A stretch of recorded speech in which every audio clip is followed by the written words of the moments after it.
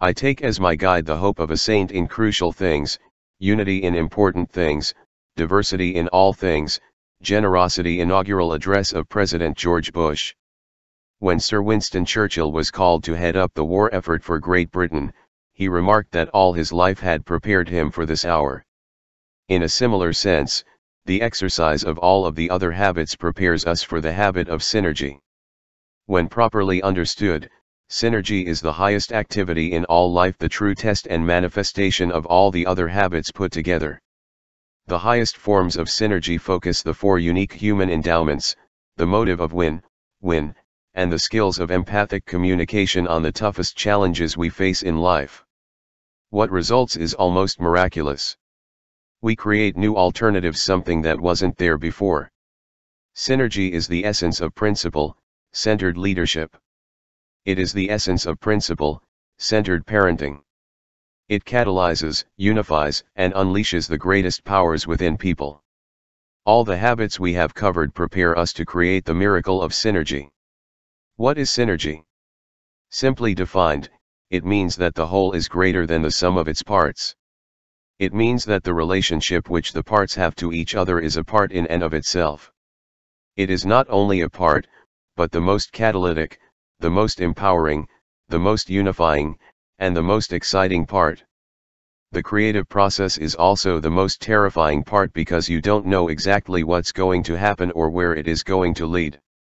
You don't know what new dangers and challenges you'll find. It takes an enormous amount of internal security to begin with, the spirit of adventure, the spirit of discovery, the spirit of creativity. Without doubt, you have to leave the comfort zone of base camp and confront an entirely new and unknown wilderness. You become a trailblazer, a pathfinder.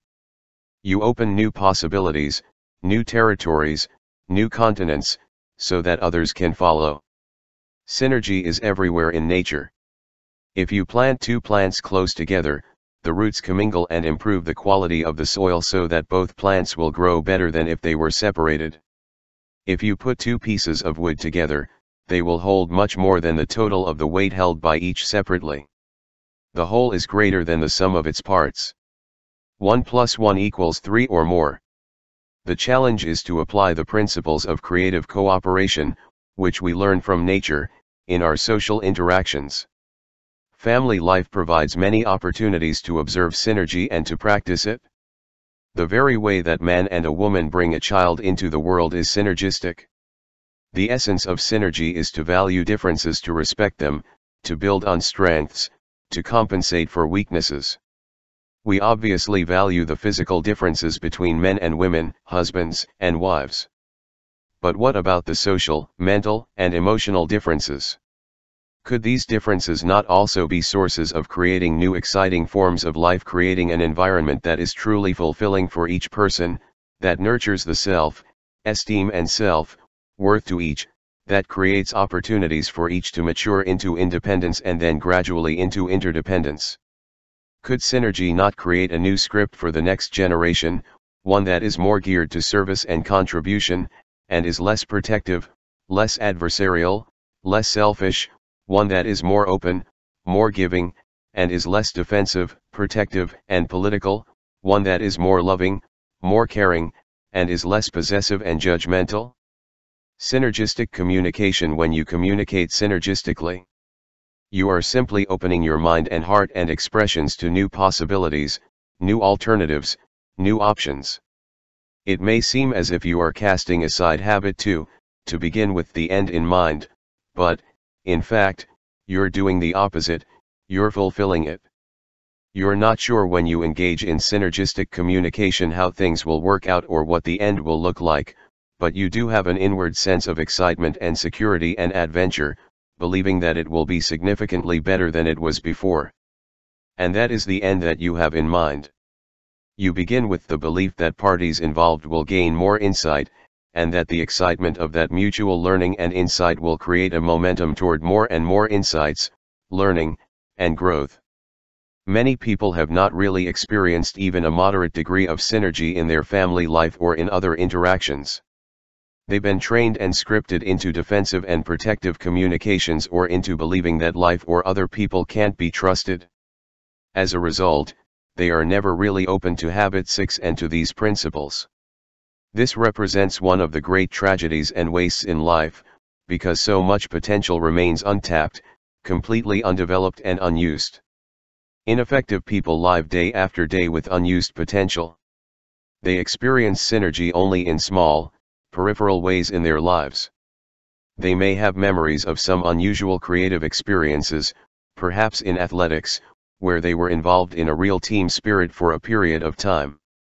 Or perhaps they were in an emergency situation where people cooperated to an unusually high degree and submerged ego and pride in an effort to save someone's life or to produce a solution to a crisis. To many, such events may seem unusual, almost out of character with life, even miraculous. But this is not so. These things can be produced regularly, consistently, almost daily in people's lives. But it requires enormous personal security and openness and a spirit of adventure. Almost all creative endeavors are somewhat unpredictable. They often seem ambiguous. Hit, or, miss, trial and error. And unless people have a high tolerance for ambiguity and get their security from integrity to principles and inner values, they find it unnerving and unpleasant to be involved in highly creative enterprises. Their need for structure, certainty, and predictability is too high. Synergy in the classroom as a teacher. I have come to believe that many truly great classes teeter on the very edge of chaos. Synergy tests whether teachers and students are really open to the principle of the whole being greater than the sum of its parts. There are times when neither the teacher nor the student know for sure what's going to happen. In the beginning, there's a safe environment that enables people to be really open and to learn and to listen each other's ideas. Then comes brainstorming, where the spirit of evaluation is subordinated to the spirit of creativity, imagining, and intellectual networking. Then an absolutely unusual phenomenon begins to take place. The entire class is transformed with the excitement of a new thrust, a new idea, a new direction that's hard to define, yet it's almost palpable to the people involved. Synergy is almost as if a group collectively agrees to subordinate old scripts and to write a new one. I'll never forget a university class I taught in leadership philosophy and style. We were about 3 weeks into a semester when, in the middle of a presentation, one person started to relate some very powerful personal experiences which were both emotional and insightful. A spirit of humility and reverence fell upon the class, reverence toward this individual and appreciation for his courage. This spirit became fertile soil for a synergistic and creative endeavor. Others began to pick up on it, sharing some of their experiences and insights and even some of their self-doubts. The spirit of trust and safety prompted many to become extremely open. Rather than present what they prepared, they fed on each other's insights and ideas and started to create a whole new scenario as to what that class could mean. I was deeply involved in the process. In fact, I was almost mesmerized by it because it seemed so magical and creative. And I found myself gradually loosening up my commitment to the structure of the class and sensing entirely new possibilities. It wasn't just a flight of fancy, there was a sense of maturity and stability and substance which transcended by far the old structure and plan. We abandoned the old syllabus, the purchased textbooks, and all the presentation plans, and we set up new purposes and projects and assignments. We became so excited about what was happening that in about 3 more weeks, we all sensed an overwhelming desire to share what was happening with others. We decided to write a book containing our learnings and insights on the subject of our study principles of leadership. Assignments were changed, new projects undertaken, new teams formed. People worked much harder than they ever would have in the original class structure, and for an entirely different set of reasons out of this experience emerged an extremely unique, cohesive, and synergistic culture that did not end with the semester. For years, alumni meetings were held among members of that class. Even today, many years later, when we see each other, we talk about it and often attempt to describe what happened and why. One of the interesting things to me was how little time had transpired before there was sufficient trust to create such synergy. I think it was largely because the people were relatively mature. They were in the final semester of their senior year, and I think they wanted more than just another good classroom experience. They were hungry for something new and exciting, something that they could create that was truly meaningful. It was an idea whose time had come for them. In addition, the chemistry was right. I felt that experiencing synergy was more powerful than talking about it, that producing something new was more meaningful than simply reading something old. I've also experienced, as I believe most people have, times that were almost synergistic, times that hung on the edge of chaos and for some reason descended into it. Sadly, people who are burned by such experiences often begin their next new experience with that failure in mind. They defend themselves against it and cut themselves off from synergy. It's like administrators who set up new rules and regulations based on the abuses of a few people inside an organization, thus limiting the freedom and creative possibilities for many, or business partners who imagine the worst scenarios possible and write them up in legal language, killing the whole spirit of creativity, enterprise, and synergistic possibility. As I think back on many consulting and executive education experiences, I can say that the highlights were almost always synergistic. There was usually an early moment that required considerable courage, perhaps in becoming extremely authentic, in confronting some inside truth about the individual or the organization or the family which really needed to be said, but took a combination of considerable courage and genuine love to say it. Then others became more authentic, open, and honest, and the synergistic communication process began. It usually became more and more creative, and ended up in insights and plans that no one had anticipated initially. As Carl Rogers taught, that which is most personal is most general. The more authentic you become, the more genuine in your expression, particularly regarding personal experiences and even self-doubts, the more people can relate to your expression and the safer it makes them feel to express themselves. That expression in turn feeds back on the other person's spirit, and genuine creative empathy takes place, producing new insights and learnings and a sense of excitement and adventure that keeps the process going. People then begin to interact with each other almost in half sentences, sometimes incoherently, but they get each other's meanings very rapidly. Then whole new worlds of insights, new perspectives, new paradigms that ensure options, new alternatives are opened up and thought about. Though occasionally these new ideas are left up in the air, they usually come to some kind of closure that is practical and useful. Synergy in business enjoyed one particularly meaningful synergistic experience as I worked with my associates to create the corporate mission statement for our business. Almost all members of the company went high up into the mountains where, surrounded by the magnificence of nature, we began with a first draft of what some of us considered to be an excellent mission statement. At first the communication was respectful, careful, and predictable. But as we began to talk about the various alternatives, possibilities, and opportunities ahead, people became very open and authentic and simply started to think out loud. The mission statement agenda gave way to a collective free association, a spontaneous piggybacking of ideas.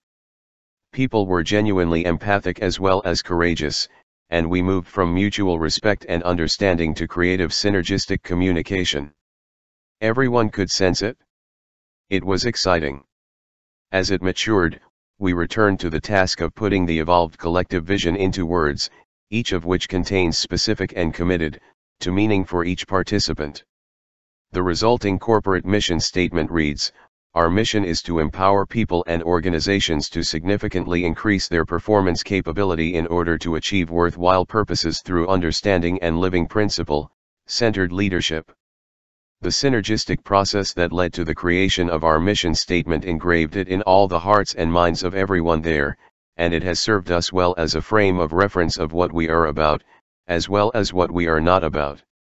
Another high-level synergy experience took place when I accepted an invitation to serve as the resource and discussion catalyst at the annual planning meeting of a large insurance company.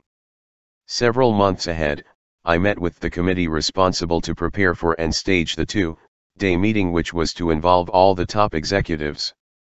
They informed me that the traditional pattern was to identify 4 or 5 major issues through questionnaires and interviews, and to have alternative proposals presented by the executives. Past meetings had been generally respectful exchanges, occasionally deteriorating into defensive win-lose ego battles. They were usually predictable, uncreative, and boring. As I talked with the committee members about the power of synergy, they could sense its potential. With considerable trepidation, they agreed to change the pattern. They requested various executives to prepare anonymous white papers on each of the high-priority issues, and then asked all the executives to immerse themselves in these papers ahead of time in order to understand the issues and the differing points of view. They were to come to the meeting prepared to listen rather than to present, prepared to create and synergize rather than to defend and protect. We spent the first half day in the meeting teaching the principles and practicing the skills of habits 4, 5, and 6. The rest of the time was spent in creative synergy. The release of creative energy was incredible. Excitement replaced boredom. People became very open to each other's influence and generated new insights and options. By the end of the meeting, an entirely new understanding of the nature of the Central Company challenge evolved. The white paper proposals became obsolete. Differences were valued and transcended. A new common vision began to form. Once people have experienced real synergy, they are never quite the same again. They know the possibility of having other such mind-expanding adventures in the future. Often attempts are made to recreate a particular synergistic experience, but this seldom can be done. However, the essential purpose behind creative work can be recaptured. Like the Far Eastern philosophy, we seek not to imitate the masters, rather we seek what they sought. We seek not to imitate past creative synergistic experiences, rather we seek new ones around new and different and sometimes higher purposes. Synergy and communication. Synergy is exciting. Creativity is exciting. It's phenomenal what openness and communication can produce. The possibilities of truly significant gain, of significant improvement are so real that it's worth the risk such openness entails. After World War II, the United States commissioned David Lilienthal to head the new Atomic Energy Commission. Lilienthal brought together a group of people who were highly influential celebrities in their own right, disciples, as it were, of their own frames of reference. This very diverse group of individuals had an extremely heavy agenda, and they were impatient to get at it. In addition, the press was pushing them. But Lilienthal took several weeks to create a high emotional bank account. He had these people get to know each other, their interests, their hopes, their goals, their concerns, their backgrounds, their frames of reference, their paradigms. He facilitated the kind of human interaction that creates a great bonding between people, and he was heavily criticized for taking the time to do it because it wasn't efficient. But the net result was that this group became closely knit together, very open with each other, very creative and synergistic. The respect among the members of the commission was so high that if there was disagreement, instead of opposition and defense, there was a genuine effort to understand. The attitude was, if a person of your intelligence and competence and commitment disagrees with me, then there must be something to your disagreement that I don't understand, and I need to understand it. You have a perspective, a frame of reference I need to look at. Non-protective interaction developed, and an unusual culture was born. The following diagram illustrates how closely trust is related to different levels of communication. The lowest level of communication coming out of low trust situations would be characterized by defensiveness, protectiveness, and often legalistic language, which covers all the bases and spells out qualifiers and the escape clauses in the event things go sour. Such communication produces only win, lose or lose, lose. It isn't effective, there's no P/PC balance, and it creates further reasons to defend and protect. The middle position is respectful communication. This is the level where fairly mature people interact. They have respect for each other, but they want to avoid the possibility of ugly confrontations. So they communicate politely but not empathically. They might understand each other intellectually, but they really don't deeply look at the paradigms and assumptions underlying their own opinions and become open to new possibilities. Respectful communication works in independent situations and even in interdependent situations. But the creative possibilities are not opened up. In interdependent situations, compromise is the position usually taken. Compromise means that 1 + 1 + 1 = 1/2. Both give and take. The communication isn't defensive or protective or angry or manipulative, it is honest and genuine and respectful. But it isn't creative or synergistic. It produces a low form of win-win. Synergy means that 1 + may first equal 8, 16, or even 1600. The synergistic position of high trust produces solutions better than any originally proposed, and all parties know it. Furthermore, they genuinely enjoy the creative enterprise. A mini-culture is formed to satisfy in and of itself. Even if it is short-lived, the P/PC balance is there. There are some circumstances in which synergy may not be achievable and no deal isn't viable. But even in these circumstances, the spirit of sincere trying will usually result in a more effective compromise. Fishing for the third alternative to get a better idea of how our level of communication affects our interdependent effectiveness. Envision the following scenario. It's vacation time, and a husband wants to take his family out to the lake country to enjoy camping and fishing. This is important to him, he's been planning it all year. He's made reservations at a cottage on the lake and arranged to rent a boat, and his sons are really excited about going. His wife, however, wants to use the vacation time to visit her ailing mother some 250 miles away. She doesn't have the opportunity to see her very often, and this is important to her. Their differences could be the cause of a major negative experience. The plans are set. The boys are excited. "We should go on the fishing trip," he says. "But we don't know how much longer my mother will be around, and I want to be by her," she replies. "This is our only opportunity to have enough time to do that. All year long we've looked forward to this one-week vacation. The boys would be miserable sitting around grandmother's house for a week. They'd drive everybody crazy. Besides, your mother's not that sick. And she has your sister less than a mile away to take care of her. She's my mother, too. I want to be with her.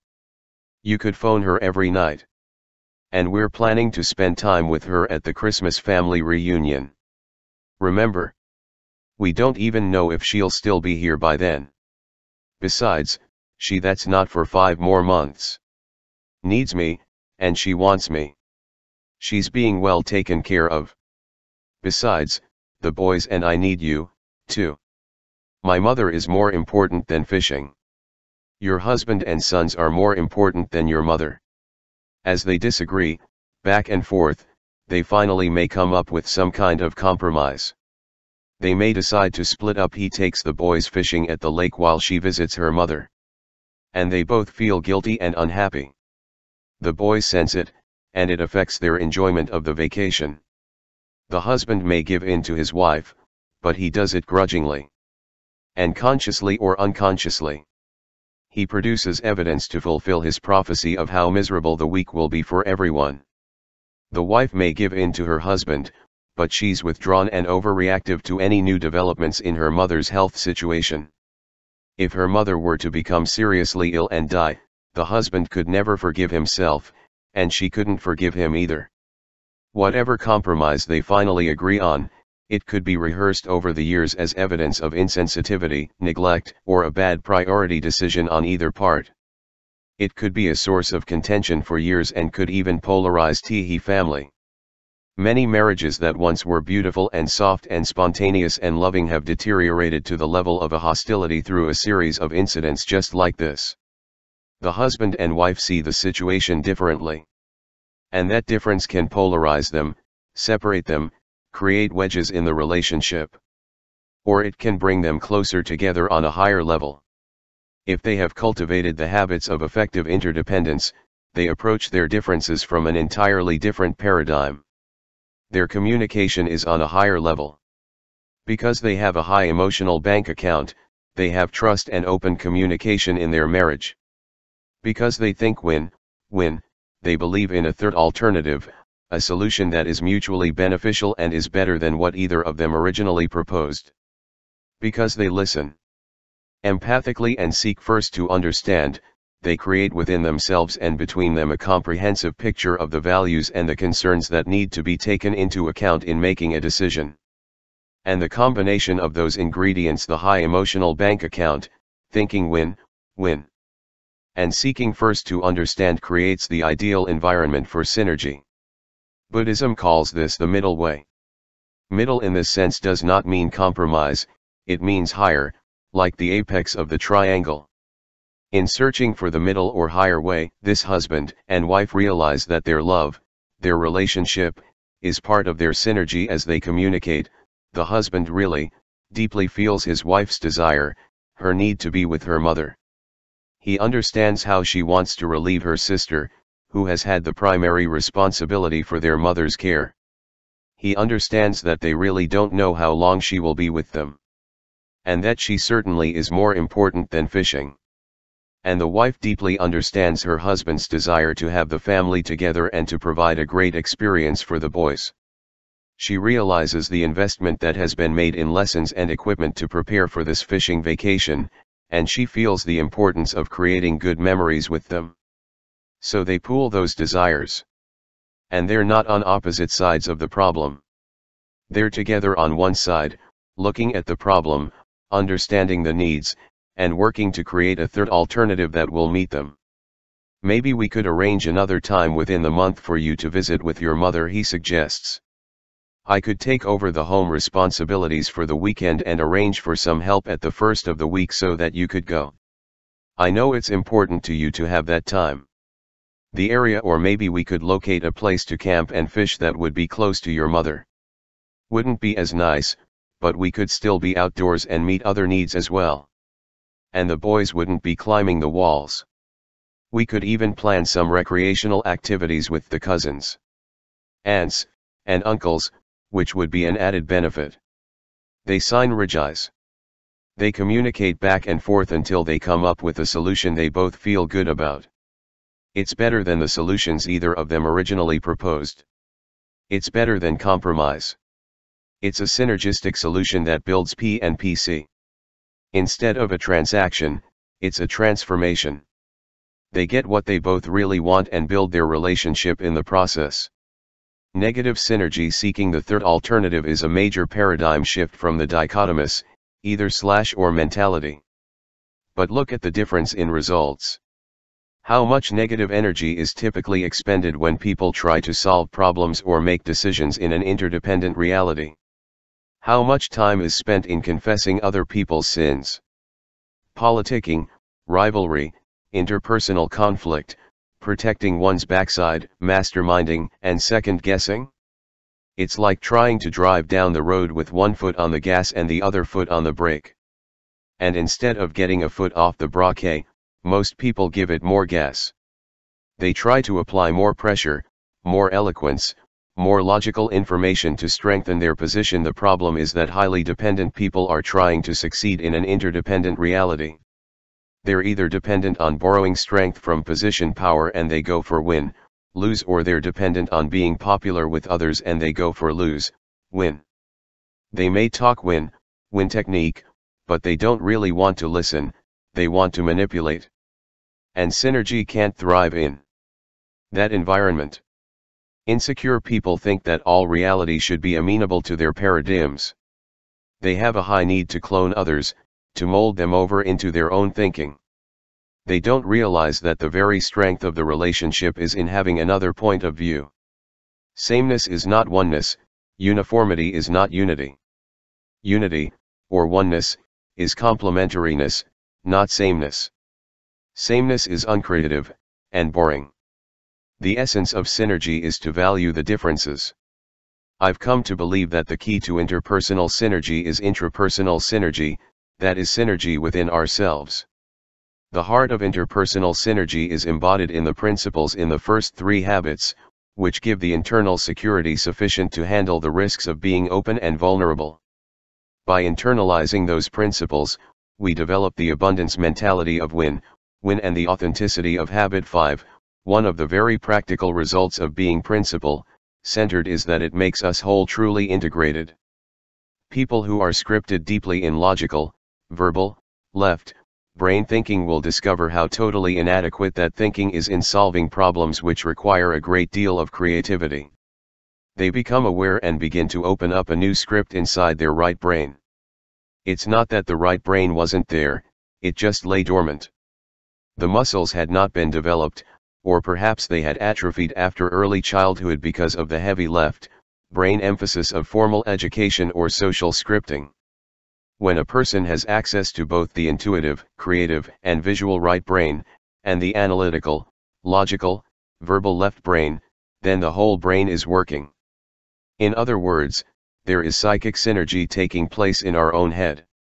And this tool is best suited to the reality of what life is, because life is not just logical, it is also emotional. One day I was presenting a seminar which I titled, Manage from the Left, Lead from the Right, to a company in Orlando, Florida. During the break, the president of the company came up to me and said, "Stephen, this is intriguing. But I have been thinking about this material more in terms of its application to my marriage than to my business. My wife and I have a real communication problem. I wonder if you would have lunch with the two of us and just kind of watch how we talk to each other?" "Let's do it," I replied. As we sat down together, we exchanged a few pleasantries. Then this man turned to his wife and said, "Now, honey, I've invited Stephen to have lunch with us to see if he could help us in our communication with each other. I know you feel I should be a more sensitive, considerate husband. Could you give me something specific you think I ought to do?" His dominant left brain wanted facts, figures, specifics, parts. "Well, as I've told you before, it's nothing specific. It's more of a general sense I have about priorities." Her dominant right brain was dealing with sensing and with the gestalt, the whole, the relationship between the parts. "What do you mean, a general feeling about priorities? What is it you want me to do? Give me something specific I can get a handle on." "Well, it's just a feeling." Her right brain was dealing in images, intuitive feelings. "I just don't think our marriage is as important to you as you tell me it is." "Well, what can I do to make it more important? Give me something concrete and specific to go on." "It's hard to put into words." At that point, he just rolled his eyes and looked at me as if to say, "Stephen, could you endure this kind of dumbness in your marriage?" "It's just a feeling," she said, "a very strong feeling." "Honey," he said to her, "that's your problem. And that's the problem with your mother. In fact, it's the problem with every woman I know." Then he began to interrogate her as though it were some kind of legal deposition. "Do you live where you want to live?" "That's not it," she sighed. "That's not it at all." "I know," he replied with a forced patience. "But since you won't tell me exactly what it is, I figure the best way to find out what it is to find out what it is not. Do you live where you want to live?" "I guess." "Honey, Stephen's here for just a few minutes to try to help us. Just give me a quick yes or no answer. Do you live where you want to live?" "Yes." "Okay. That's settled. Do you have the things you want to have?" "Yes." "All right. Do you do the things you want to do?" This went on for a little while, and I could see I wasn't helping at all. So I intervened and said, "Is this kind of how it goes in your relationship?" "Every day, Stephen," he replied. "It's the story of our marriage," she sighed. I looked at the two of them and the thought crossed my mind that they were two half-brained people living together. "Do you have any children?" I asked. "Yes, two." "Really?" I asked incredulously. "How did you do it?" "What do you mean how did we? You were synergistic." I said. 1 + 1 usually equals 2. But you made 1 + 1 = 4. Now that's synergy. The whole is greater than the sum of the parts. So how did you do it? You know how we did it, he replied. You must have valued the differences. I exclaimed. Valuing the differences is the essence of synergy, the mental, the emotional, the psychological differences between people. And the key to valuing those differences is to realize that all people see the world, not as it is, but as they are. If I think I see the world as it is, why would I want to value the differences? Why would I even want to bother with someone who's off track?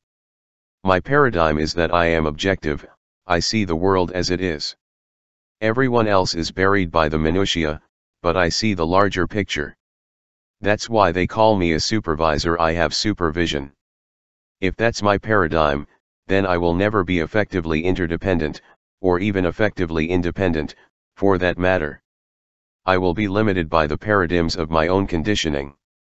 The person who is truly effective has the humility and reverence to recognize his own perceptual limitations and to appreciate the rich resources available through interaction with the hearts and minds of other human beings. That person values the differences because those differences add to his knowledge, to his understanding of reality. When we're left to our own experiences, we constantly suffer from a shortage of data. Is it logical that two people can disagree and that both can be right? It's not logical, it's psychological. And it's very real.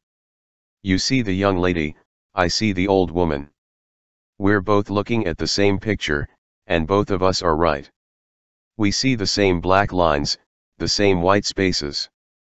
But we interpret them differently because we've been conditioned to interpret them differently. And unless we value the differences in our perceptions, unless we value each other and give credence to the possibility that we're both right, that life is not always a dichotomous either/or, that there are almost always third alternatives, we will never be able to transcend the limits of that conditioning.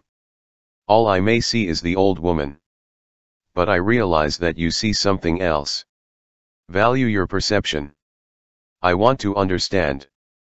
So when I become aware of the difference in our perceptions, I say, good. You see it differently. Help me see what you see. If two people have the same opinion, one is unnecessary. It's not going to do me any good at all to communicate with someone else who sees only the old woman also. I don't want to communicate, with someone who agrees with me. I want to communicate with you because you see it differently. I value that difference.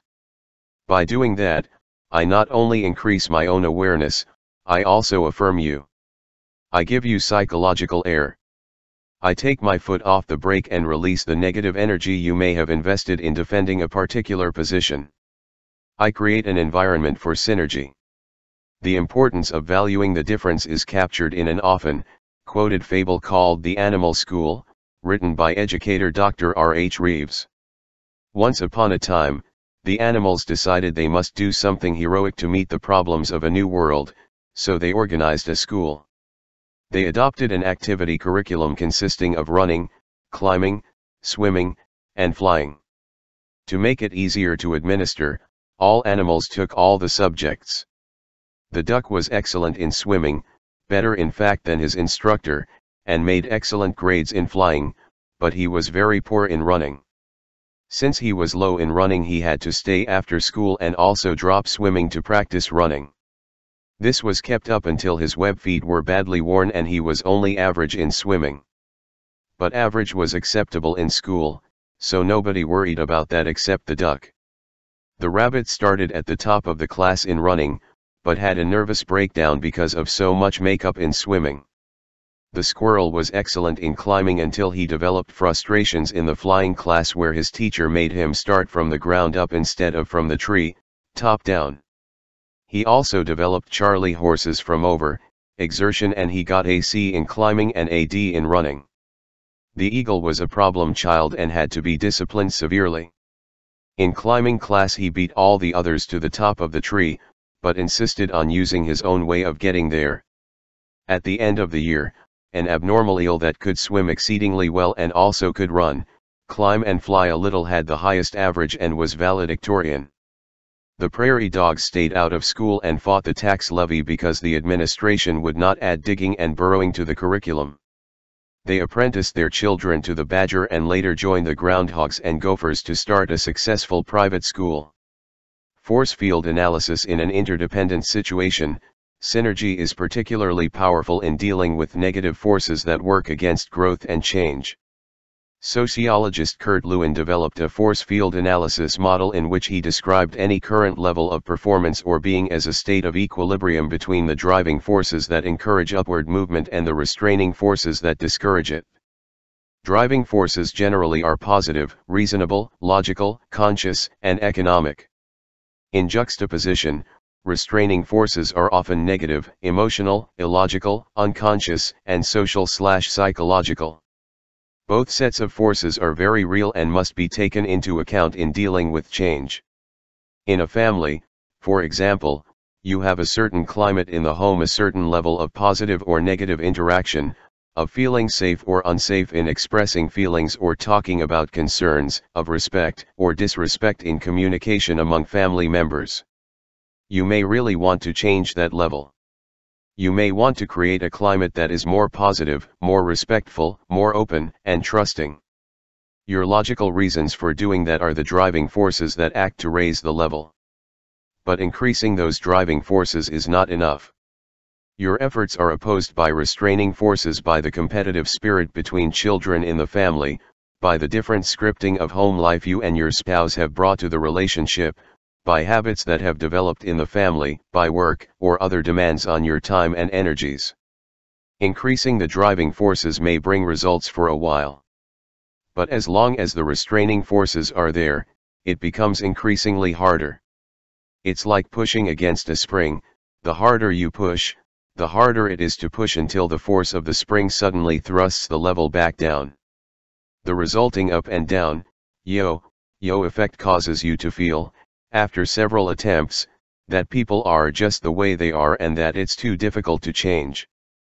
But when you introduce synergy, you use the motive of habit 4, the skill of habit 5, and the interaction of habit 6 to work directly on the restraining forces. You unfreeze them, loosen them up, and create new insights that actually transform those restraining forces into driving ones. You involve people in the problem, immerse them in it, so that they soak it in and feel it is their problem, and they tend to become an important part of the solution. As a result, new goals, shared goals, are created, and the whole enterprise moves upward, often in ways that no one could have anticipated. And the excitement contained within that movement creates a new culture. The people involved in it are enmeshed in each other's humanity and empowered by new, fresh thinking, by new creative alternatives and opportunities. I've been involved several times in negotiations between people who were angry at each other and hired lawyers to defend their positions. And all that did was to exacerbate the problem because the interpersonal communication deteriorated as it went through the legal process. But the trust level was so low that the parties felt they had no other alternative than to take the issues to court. Would you be interested in going for a win-win solution that both parties feel really good about? I would ask. The response was usually affirmative, but most people didn't really think it was possible.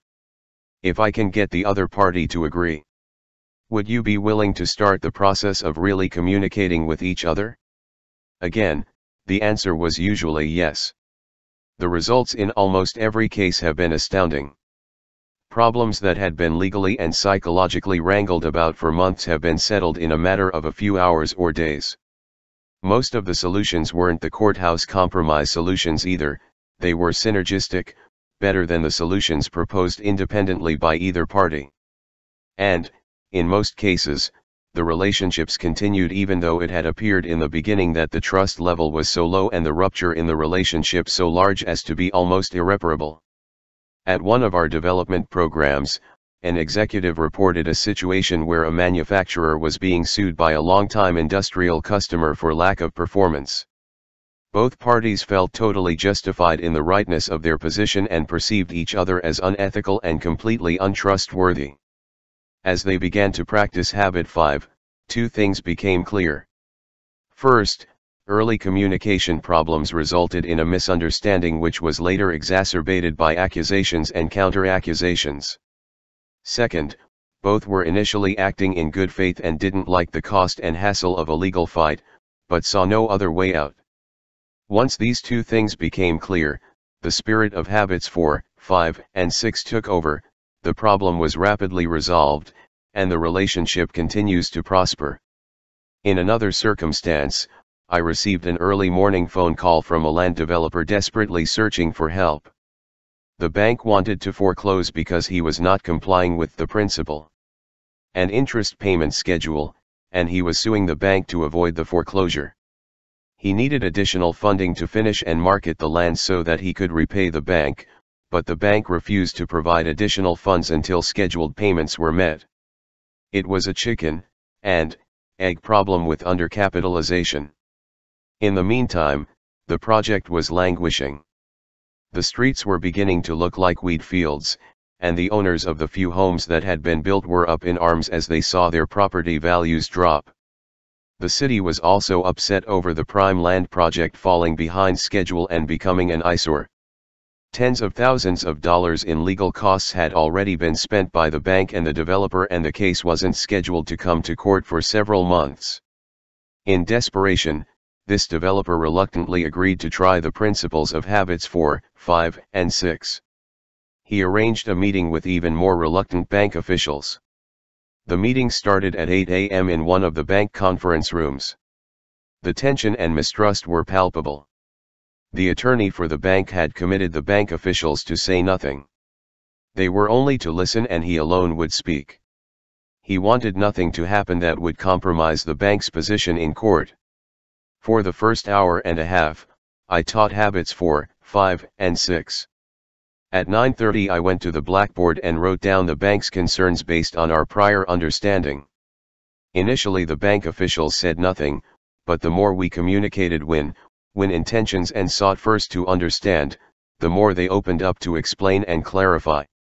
As they began to feel understood, the whole atmosphere changed, and a sense of momentum, of excitement over the prospect of peacefully settling the problem was clearly evident. Over the attorney's objections the bank officials opened up even more, even about personal concerns. When we walk out of here, the first thing the bank president will say is, "Did we get our money?" What are we going to say? By 11 o'clock, the bank officers were still convinced of their rightness, but they felt understood and were no longer defensive and officious. At that point, they were sufficiently open to listen to the developer's concerns, which we wrote down on the other side of the blackboard. This resulted in deeper mutual understanding and a collective awareness of how poor early communication had resulted in misunderstanding and unrealistic expectations, and how continuous communication in a win-win spirit could have prevented the subsequent major problems from developing. The shared sense of both chronic and acute pain combined with a sense of genuine progress kept everyone communicating. By noon, when the meeting was scheduled to end, the people were positive, creative, and synergistic, and wanted to keep talking. The very first recommendation made by the developer was seen as a beginning win-win approach by all.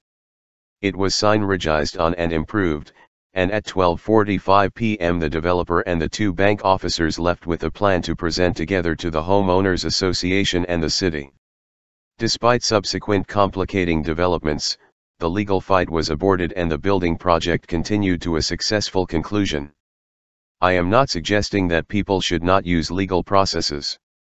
Some situations absolutely require it. But I see it as a court of last, not first resort. If it is used too early, even in a preventive sense, sometimes fear and the legal paradigm create subsequent thought and action processes that are not synergistic.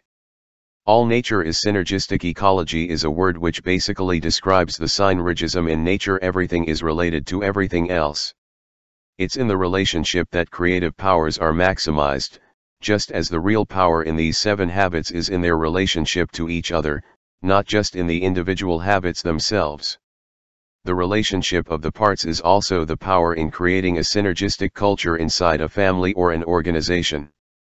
The more genuine the involvement, the more sincere and sustained the participation in analyzing and solving problems, the greater the release of everyone's creativity, and of their commitment to what they create.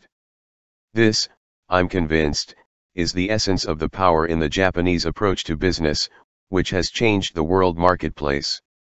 Synergy works, it's a correct principle. It is the crowning achievement of all the previous habits. It is effectiveness in an interdependent reality. It is teamwork, team building, the development of unity and creativity with other human beings. Although you cannot control the paradigms of others in an interdependent interaction or the synergistic process itself, a great deal of synergy is within your circle of influence. Your own internal synergy is completely within the circle. You can respect both sides of your own nature, the analytical side and the creative side. You can value the difference between them and use that difference to catalyze creativity. You can be synergistic within yourself even in the midst of a very adversarial environment. You don't have to take insults personally. You can sidestep negative energy, you can look for the good in others and utilize that good, as different as it may be, to improve your point of view and to enlarge your perspective. You can exercise the courage in interdependent situations to be open, to express your ideas, your feelings, and your experiences in a way that will encourage other people to be open also. You can value the difference in other people. When someone disagrees with you, you can say, "Good. You see it differently." You don't have to agree with them, you can simply affirm them. And you can seek to understand. When you see only two alternatives, yours and the wrong one, you can look for a synergistic third alternative. There's almost always a third alternative, and if you work with a win-win philosophy and really seek to understand, you usually can find a solution that will be better for everyone concerned. Application suggestions. 1. Think about a person who typically sees things differently than you do. Consider ways in which those differences might be used as stepping stones to third alternative solutions. Perhaps you could seek out his or her views on a current project or problem, valuing the different views you are likely to hear. 2. Make a list of people who irritate you. Do they represent different views that could lead to synergy if you had greater intrinsic security and valued the differences? 3. Identify a situation in which you desire greater teamwork and synergy. What conditions would need to exist to support synergy? What can you do to create those conditions? 4. The next time you have a disagreement or confrontation with someone, attempt to understand the